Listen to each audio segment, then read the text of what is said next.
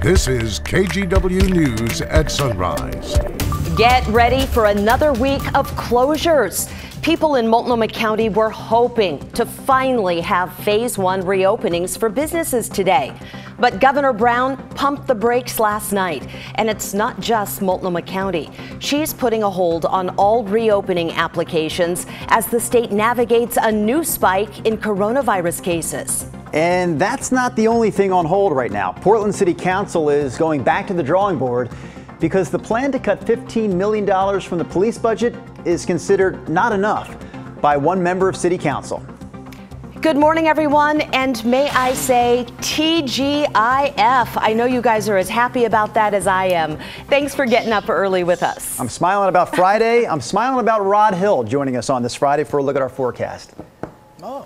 Yeah, how about that, Rod? Good morning. Perhaps it's my yellow tie.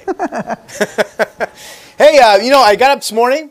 I looked at radar, and there were big thunderstorms around Hood River, so we begin there. Right now, that heaviest rain and the lightning itself has moved up north, more toward Mount Adams, but there's what's left of your light show that may have, awakened some of you folks out there in the gorge overnight. Otherwise, on the radar, we're dry in Portland and Salem, but it is for a second straight morning, rainy up and down the coast. Portland scattered showers pick up a bit during the day today. Right now, 57, the high 67. Weekend forecast coming up shortly. All right, we'll see you then. Thank you, Rod. Today, businesses and restaurants in Multnomah County were prepared to start Phase 1 reopening, but at the last minute, Governor Kate Brown said no deal. The state's most populous county and home to downtown Portland will stay closed today. All other reopening applications around the state are also on hold. Governor Brown tweeted out her decision just before 7:30 last night. She gave two main reasons for keeping Multnomah County closed. One, a significant increase in COVID-19 infections across Oregon. The state reported 178 new cases yesterday. That's the highest single-day total since the pandemic began. She also said Multnomah County doesn't currently meet the health and safety criteria to enter Phase 1. She's talking about decreasing hospitalizations and positive tests and also tracing COVID cases. Well, Brenda, Governor Brown will talk more about her decision at a press conference that's scheduled for later this morning at 9 a.m. We're already hearing from a lot of people, though, our viewers, because there is a ton of reaction on our KGW Facebook page. We're going to share a few of your responses right here. We start with Sharon, who says the governor's decision makes sense to her. She says, too many people are acting right now like things are back to normal. I promise you, there it was. Now this is Amber. Amber says, as a restaurant worker who will be serving people without masks and close contact, then dealing with everything those customers touch with their mouth, she says she is glad to put off the risk a little bit longer. And then we do have one more comment to share with you from Chrissy. Chrissy is questioning the timing of this decision. She says local businesses like restaurants have been busy all day, she assumes, prepping and cleaning in preparation for customers. And now she says those restaurants will lose money on all the fresh food they bought that really won't last for another week. Okay. Announcement, Clackamas County made the decision not to apply for Phase 2 yet. Commissioners there say they want to get a handle on the effects of Phase 1 first. They also want more time to train newly hired contact tracers. Right now, Clackamas County is dealing with a sudden increase in cases. Leaders there will reevaluate once they get new guidance from state health officials. So what is driving up the numbers of new infections? Catherine Cook talked to a local health expert and got her take on what's happening right now. It wasn't the news anyone wanted to hear. On Thursday, Oregon health officials reported 178 new, confirmed, and presumptive COVID-19 cases, the highest single-day total since the pandemic began. It beat Sunday's previous single-day record of 146 cases. Also, 2 more deaths brought Oregon's death toll to 171. The sudden spike comes after months of social distancing and a period many hoped would lead to a healthy decline, not increase, in COVID cases. But public health experts caution we need to put these numbers into context. The recorded number of cases doesn't always reflect the actual number of cases. Dr. Claire Wheeler is an assistant professor at OHSU's School of Public Health. She attributes the recent spike to a couple things, what she calls mini outbreaks and better testing. What we have seen in the recent weeks is a big uptick in our testing capabilities and getting testing done, as well as contact tracing, which then leads to more targeted, focused, and appropriate testing so that we have a much higher likelihood of finding the cases that are out there. Multnomah County accounts for 24% of the state's latest cases with 43. Clackamas had the most with 47. Dr. Wheeler says this spike could stem from Memorial Day weekend, a time when many people relax their social distancing guidelines. She warned the new numbers may set reopening back, and now we're seeing exactly that with the governor's latest announcement. As reopening continues and the impact of maybe the protests starts to happen and we stop meeting those guidelines, things are going to have to close down again. Dr. Wheeler says no matter what, there's going to be an uptick in COVID cases with each reopening phase. Our hope is that we can judiciously, manage each uptick until we get to that point where we have enough immunity in the community to limit, to make us able to open everything without risk. Until then, she says, remember the critical basics. Wear masks, wash your hands, and stay 6 feet apart. Also, avoid tight spaces where that's not happening. It's perfectly okay to walk into a place and say, this doesn't feel safe to me. Hardly anyone's wearing a mask. Let's go get our coffee somewhere else. Catherine Cook, KGW News. Okay, let's switch gears and talk politics and public safety. Deep cuts appear to be on the way for the Portland Police Bureau. Here's where this story stands right now, Brenda. City Council was set to approve a new budget that would have taken away $15 million in police funding. But here's the big but.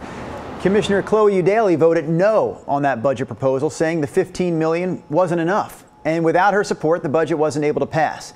Some activists have called for a total of $50 million to be cut from the Bureau.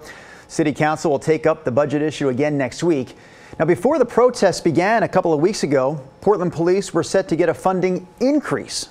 Now, if these cuts that are being talked about go through, as many as 84 positions could be eliminated. City Council did agree to disband the gun violence reduction team and the school resource officer unit. New Police Chief Chuck Lavelle is now officially on the job. He was sworn in yesterday and he spoke with reporters about the changes ahead. He says he knows this is a critical time for the Bureau, and when asked about the potential for major cuts, here's exactly what the new chief said. I don't think any police chief wants the police defunded.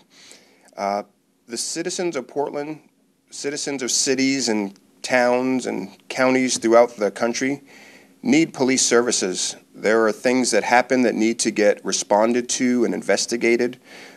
Crime doesn't stop because of a pandemic or because of mass protests. At the end of the day, people need good police service. And I think that's what the real call is for, police service that's just and meets the needs and expectations of the community.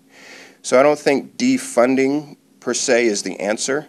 We need to kind of right fund, right size, right align, right incentivize, and get people the police service that they want, that makes sense for them and is in the best interest of the community.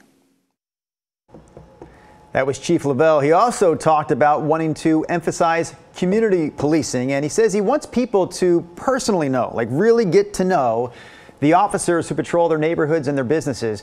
He says fostering relationships like that improves accountability. Speaking of the protests, the group was back out last night in front of the Justice Center downtown. These are photos from Oregonian photographer Jeff Killen, who was out there and live tweeting last night. Police say demonstrators shook the fence. They actually threw fireworks at officers at 2 different points. Officers say they had to break up the crowd, and they did make several arrests again last night. Before that happened, people gathered at Revolution Hall last night like they have been for most of the last 2 weeks. Local educators led last night's march with hundreds joining up to show support. And there was this smaller march at Beverly Cleary School in Northeast Portland. Now, this march was meant to be for kids and their families. There was not the risk there about being in a large crowd, so this again was perfect, people thought, for kids and their parents.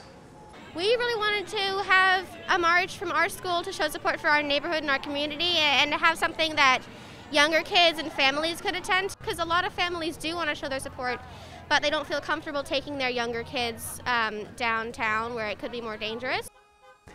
So the organizers of that event, also a little younger, 8th graders actually organized that march, and they did it all through social media.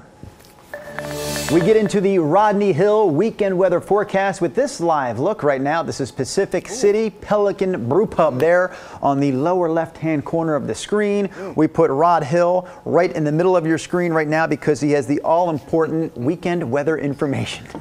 Hey, Rod. Good morning.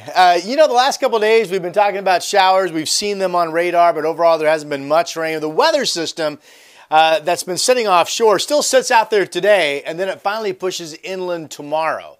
So tomorrow is the one day that looks to be certainly more wet than dry. Let's get you going. I'll take you through everything.